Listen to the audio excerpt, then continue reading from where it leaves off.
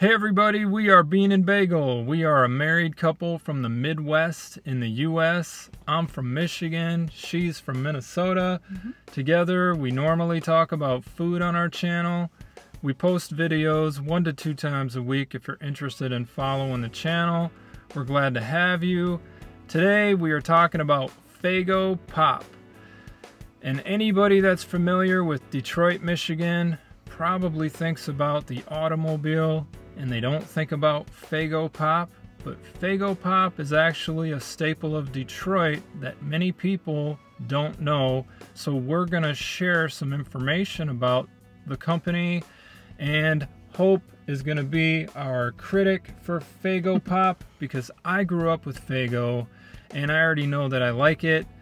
On our channel, we do try it or walk by it as our review. I'm just gonna say try it. And she's going to be more of the critic because she's from another state and she doesn't have it as much. She didn't grow up with it. So she's more fair when it comes to you should try this or you should walk by this, because I don't know if, you know, my grandma or my mom put Faygo in my sippy cup or in my baby bottle when I was young, and maybe I just grew up with it and I love it and I like it.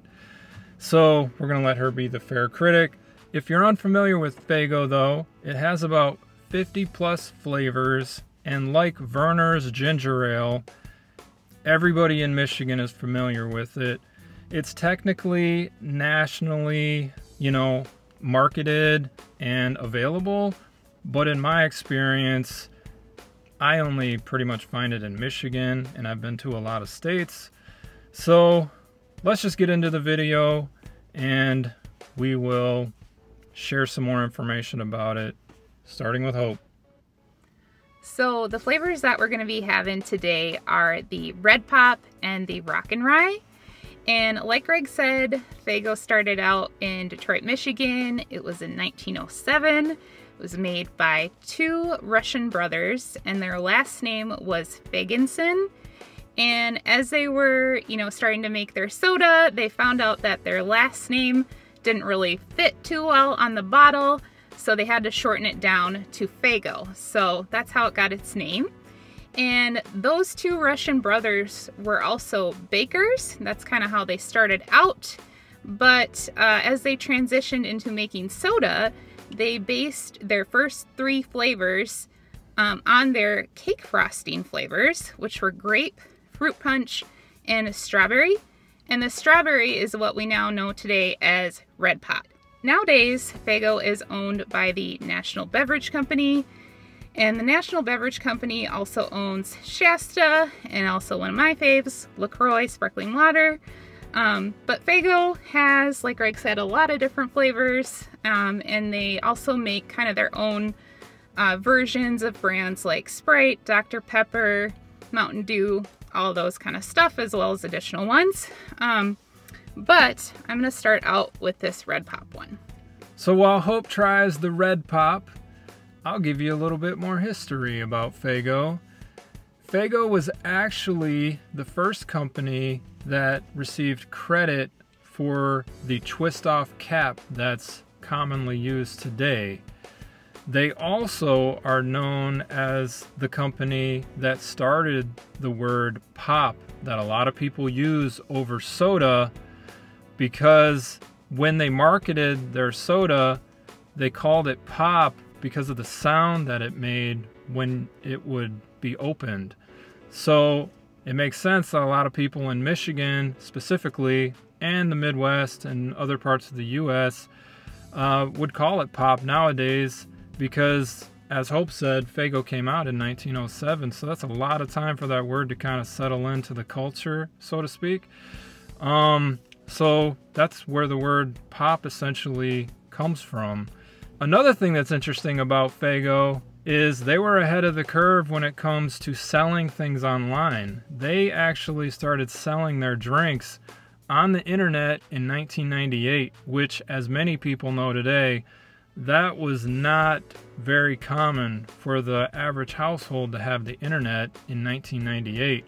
Those were the days where, like, it was AOL, Instant Messenger, maybe a chat room or something. I mean, I know you could do other things on the internet, but it wasn't very well known to go online and like buy things and have it shipped to you in that year especially. So it's another interesting tidbit of information about Faygo, the history of Detroit, as more than just the automobile.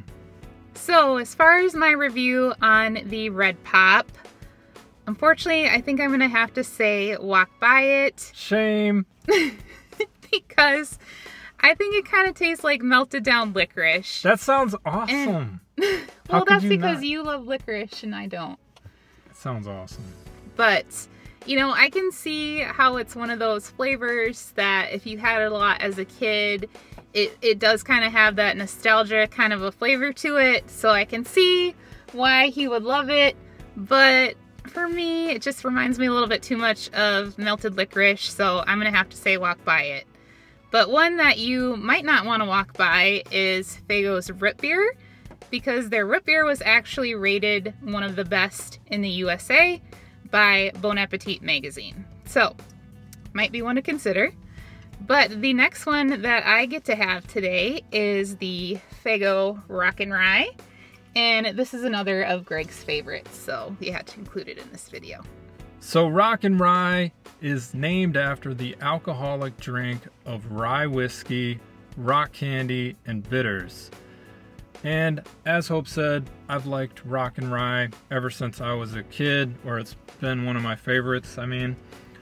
And as a kid, we've all been there, we've all been immature, we've all listened to music we probably shouldn't have listened to, and one of the groups that I used to listen to is called the Insane Clown Posse. They are from Detroit, and they have a tradition at their shows with Faygo. They spray it on the crowd in their concerts just as a traditional thing that they do that's kind of funny.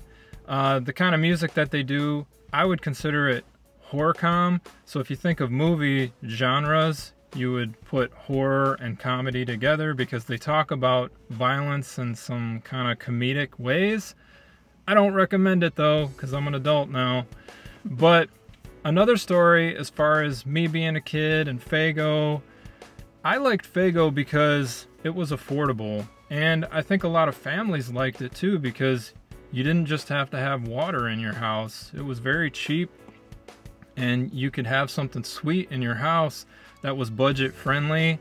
And being a kid growing up, and you know, you have adults that don't always want to buy you stuff like candy and pop and stuff like that.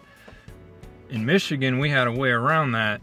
We had the bottle deposit and the can deposit where you could take cans and bottles to the grocery store and you get money for them. So kids would walk around collecting cans, you know. We were working from the time we were toddlers, basically, so we could get our candy and our pop, something that Minnesotans don't understand. We were working hard over there in Michigan as kids, trying to get our Faygo because it was cheap. And you could do that after you collected so many cans. And funny story, by the way, when I first moved to Minnesota, I was at a friend's house and they had pop. I drank one, and when I was done with it, I didn't know what to do with the can, because in Michigan, you would separate your garbage from your cans so that you would take the cans back to get money. We didn't care about the earth back then. It was more of like, let's keep the cans so we can get our money back. And like, I asked his parents, I was like, where do you guys keep your cans? Because I wanted to be respectful and separate it for them. And they looked at me with like a dumbfounded look like, what are you talking about? Like, we throw our garbage in the garbage can. We don't separate our garbage like one is more special or something. And I said, well, like, you don't keep your cans? And they're like, why would we keep our cans? And I'm like, for the money. And they're like, yeah, we know what you're talking about, but we don't do that here. So you can just throw it in the garbage. That took me so much time to wrap my head around because I kept the cans because you got money for them. So I actually think that sounds kind of cool to be able to buy your own stuff as a kid. all of us over here in Minnesota had to be begging our parents, and we were deprived of all that candy that we could have been, you know, earning money for. So, you know, as far as Rock and Rye though, I think that I would say it's a try it. I do like this one a lot better than the Red Pop. It doesn't taste like licorice. It tastes like kind of a cream soda flavor with like a fruity twist. So I actually do like that one. I find it a lot more enjoyable than the Red Pop. So I'll give that one a try it. But that is our video for today. Thanks for coming with us on this Faygo adventure, and we hope you're having a great day. Bye! See ya!